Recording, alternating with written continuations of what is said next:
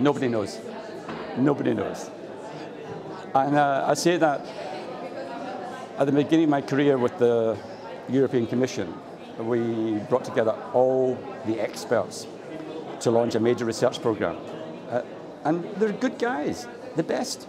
And we threw a lot of money at it. And we got it not quite right. We got it wrong. We got some of it right. We knew that it was going digital.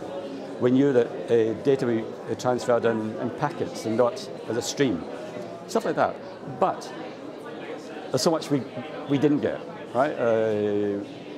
And so, no, I don't think we know the future. Look what's happening in Europe right now. The UK is wandering off into the middle of the Atlantic. Who could see that?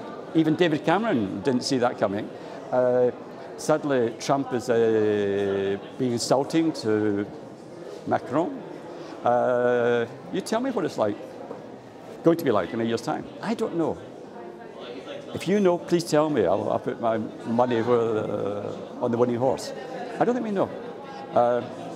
Which does not mean we give up and walk away. It just means we have to be aware of what's happening and try and influence it. But predicting, planning too much, no, not happening.